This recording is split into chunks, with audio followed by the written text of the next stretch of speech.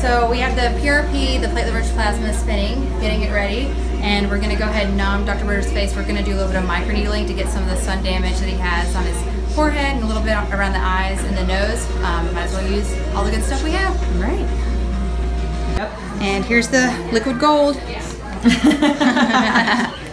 This is just getting all the platelets off the bottom, so you get all that good stuff. And then I'm going to start to draw it. So this is relatively. So we're going to draw the platelet pour off the top. There we go.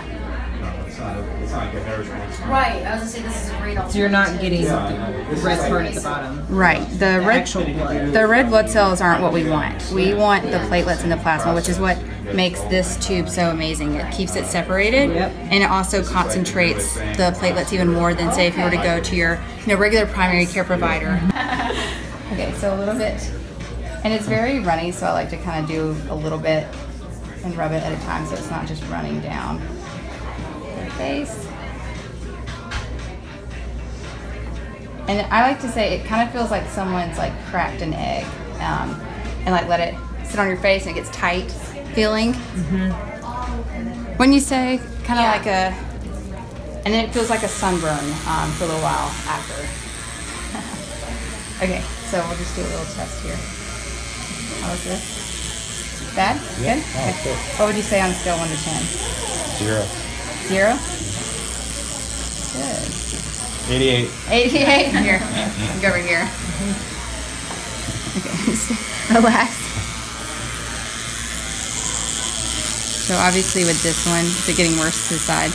Yeah, I mean, it's getting to the bone. What I do for beauty. What you do for beauty. So just getting some of that sun damage. And you're going to do 3 passes. And right now we're actually at the highest setting on him, so he's doing good. Go big or go home, Dr. Berger. And men have thicker skin. Too. Yeah. Well, and you want to go aggressive. Yeah. She did. And she took it like a champ. Sensitive. What do you think about the forehead? Forehead. Yeah.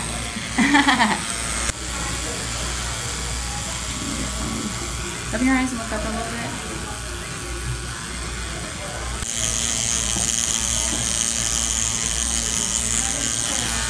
All right, on a scale of 1 to 10, where are you at right now? Not fine. Fine? Okay. Is it a 5 or a 5? Like a 3. Like a 3? Yeah. It sounds usually a lot more scary than what it is. Yeah. And you can see he's got a little bit more line here. So like places like this, I kind of like to do a little extra stamp. Yeah. Just to torture him too. This is actually not really something you do. I'm just kidding. All that aggression out. Yeah. And you can even kind of tint a little bit and go along the line itself to really get it. I don't know if I'll ever get him to sit down like this again, so I'm going to take advantage of it. Oh, we've got to take pictures.